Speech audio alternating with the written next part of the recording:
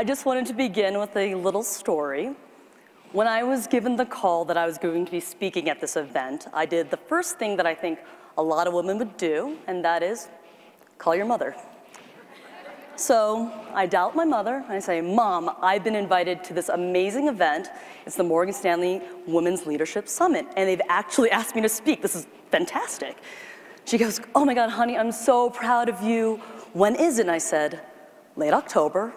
And she said, great, where is it? And I said, Colorado Springs. And she said, great, when should I meet you there, and what hotel are we staying at? I just said, Mom, adult women do not bring their mothers to work conferences. And she said, why not? And my response was, they just don't. So that is a brief introduction to my tiger mother, lovingly known as TM by my friends. I was born and raised in Southern California. I'm the daughter of 2 immigrants. And my parents taught me and my little sister from a very early stage that the pillars of success are hard work and great education. And it was so with these things that throughout high school, I worked to get into the best college I could. And when I had to make a decision to go to Berkeley on the West Coast or to Barnard College at Columbia on the East Coast, that I convinced my parents that, no, I think I need to go away from home and leave my comfort zone because I'm going to study finance or law or accounting or math. And what better city than New York, the home of Wall Street? Cut to freshman year, and after about a month or two, I realized I am not studying any of those things. And in fact, I'm going to study the most impractical thing my parents could have chosen for me, and that was art history.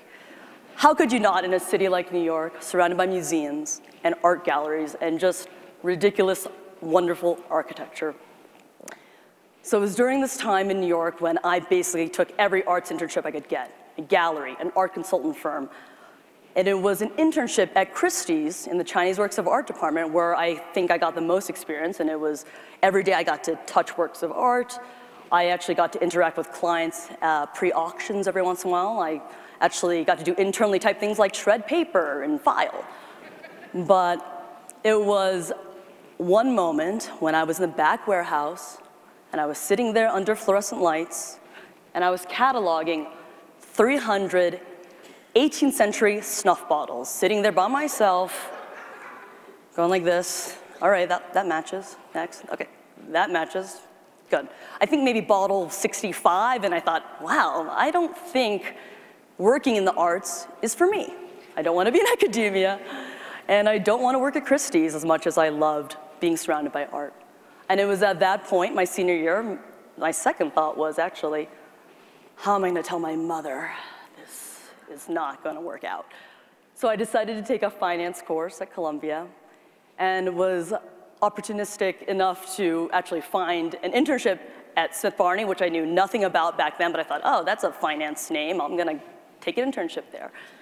That parlayed into a CSA position, which eventually became a consulting group analyst position. And a few years ago during the crisis, I thought, why not? I'm going to try out to become a financial advisor. I mean, I have to try to take a risk and do something different. And it was during that time period when I realized that I love working with clients. I love helping them move from black and white to seeing in color, taking the different pieces of their lives, piecing it together and seeing the big picture of things. My passion is for art, but I have a gift for finance, and these are a few of the things that define me. There are different shades and colors to success, and for my parents, the foundation pillars of this were hard work and education, but mine also include following my passion, following my heart, and yes, listening to my mother's advice. So I say this to you: find the tiger mom in your life. She will be your greatest supporter. Thank you.